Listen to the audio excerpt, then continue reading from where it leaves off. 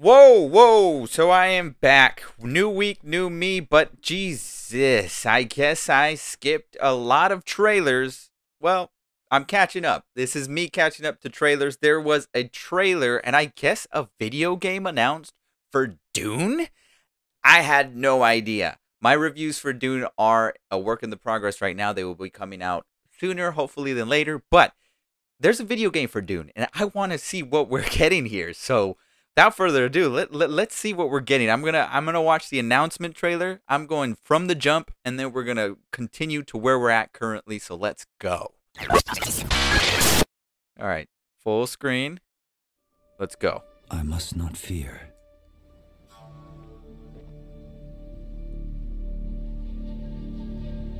Oh, Fear is the mind killer. Why did I skip over this somehow? How did I not?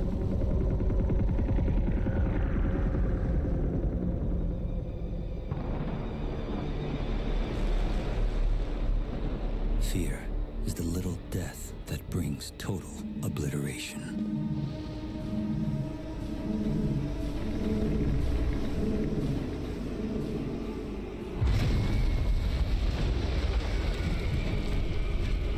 Oh, those sandworms. I will face my fear. Nah, we playing this a little bit higher Permit it to audio. pass over and through me. There we go. And when Let's it has go. gone past, I will turn the inner eye to see its path. Where the fear is gone, there will be nothing.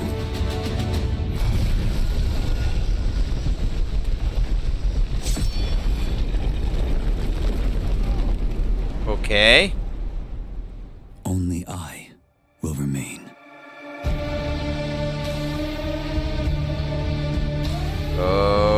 Okay. They're cooking something here. They cooking something.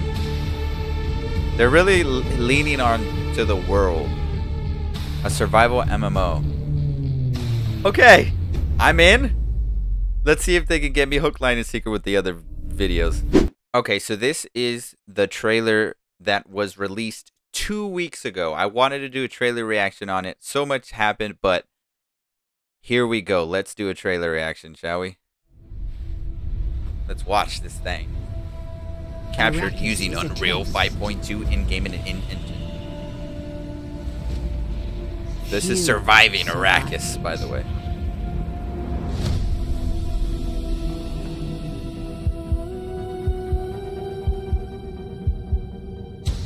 Whoa, okay.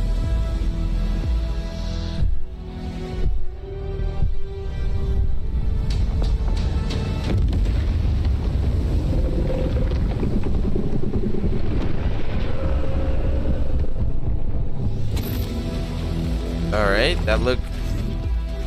I'm hoping they're gonna polish the game a little bit more. It doesn't look terrible, but definitely looks like it needs some polishing. Yeah, for sure. That looks cool though.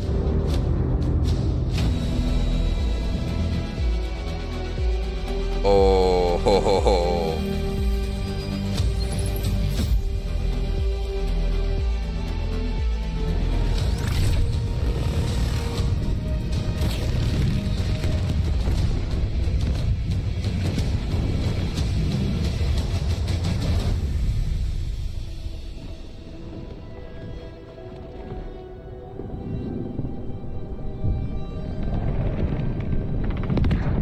Bro, I'm just curious what the story of this game is gonna be.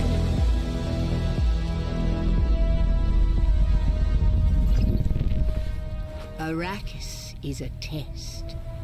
Few survive it. But the humans that do awaken.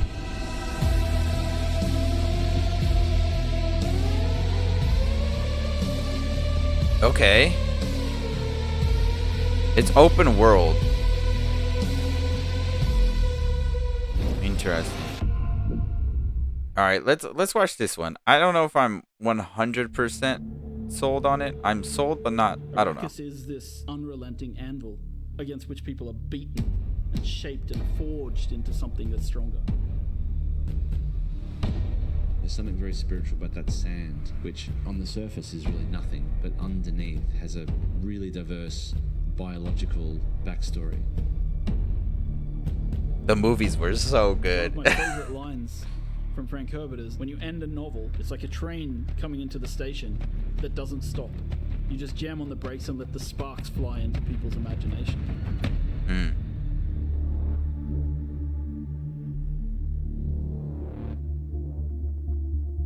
Arakis is a test, is what the Fremen say. And the player comes right into the heart of that test. Dune Awakening is a survival game at the base level. And it begins like a traditional survival game, you know, like you're looking for water, you're looking for shelter. You know, where will you find water in the desert? Will you take it from others?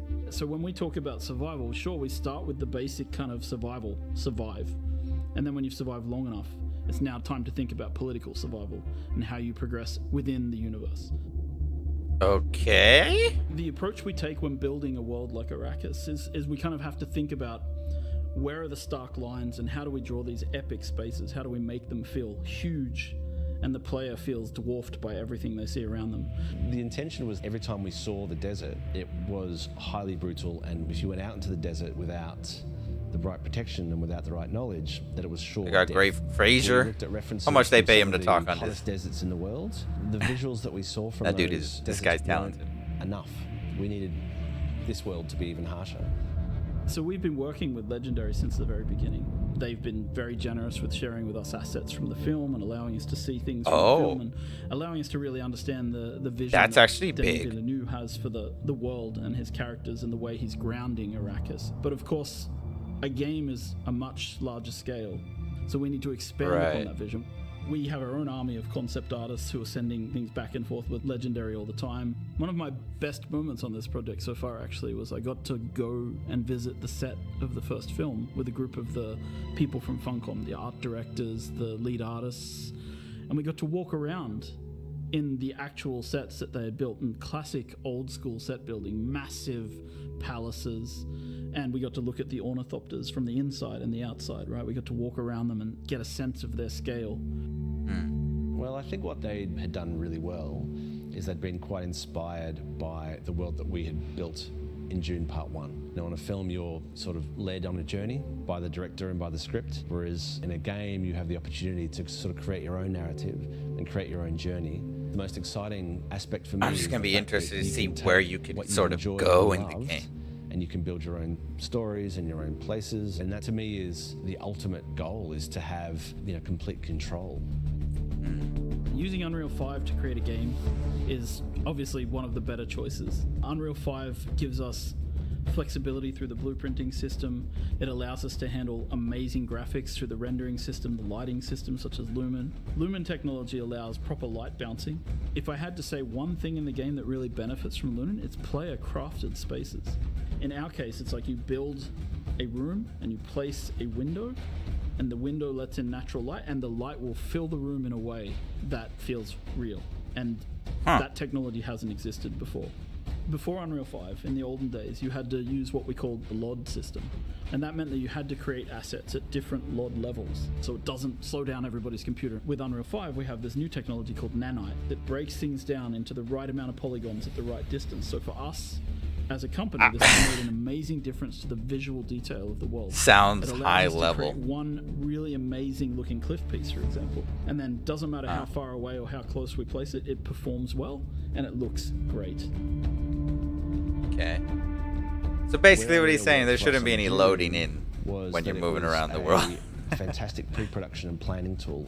On Dune Part 2, we had some very complicated scenes, and we were able to previs all the way from Budapest what the light was going to be doing well in advance. It's the only tool that I've used, I would say, in my 25 years of shooting that is able to be used across a wide spectrum of films by different types of filmmakers. The most iconic creature in the Dune universe is the sandworm of Arakis. And so we've tried to represent this in multiple ways. So as a player, your first steps on the open sand, you hear the hiss of the sand in the distance as the sandworm begins to move towards you. And when it gets close, you hear the roar as it erupts from the sand nearby. And at that point, You have only seconds to live if you cannot make it to rocky ground. So this is your first experience with sandworms, and these are the little ones. When you go into the deep desert, when you're harvesting spice, the giant ring-mouth sandworms that we've seen in the film will erupt underneath the spice blows and suck harvesters and equipment down into the sand beneath them. There's really only one rule. The sandworm will always come. Humans have always had this innate drive to create something, to build worlds, whether it's in their head, whether it's in text, whether it's on screens, whether it's in games. Funcom as a company has been on this journey for a long time, creating multiplayer worlds where players can live out their dreams and fantasies. We were there in the beginning with massively multiplayer online games. We've been there in the beginning with survival open world crafting games. And Dune is a combination of those legacies, bringing us forward into the future. It's the culmination of what Funcom means as a company and what we can. I'm interested to see how this plays. Means that we need to, especially because it's an MMO. To what we're creating and how we create it. James, if you're watching this, boy, we gotta play this. Who really want to live in the universe that Frank Herbert created, and they really want to live and Glenn the visual world of the films that they see from Villeneuve. And so we need to create these streams about to go crazy between those two possibility spaces and create a game world where people can live out their fantasies that they've taken from Dune. And yes, it's a huge legacy, and it feels at times extremely overwhelming. Okay, I just want to play it now. Deliver something for everybody. I just want to play the game now.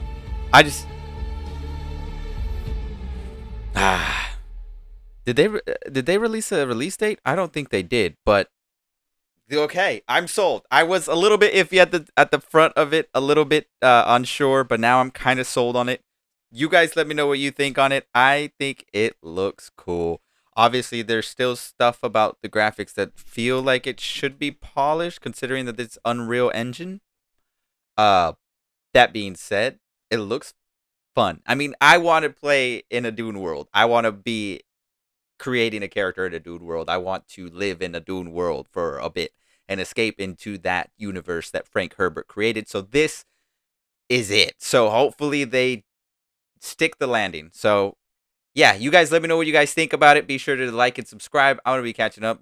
You might get like just saturated with trailer reactions. Whichever ones you want to watch, they're there for you. But hopefully you like every single one of them, including this one. Leave a like I said, and I'll catch you guys in the next one.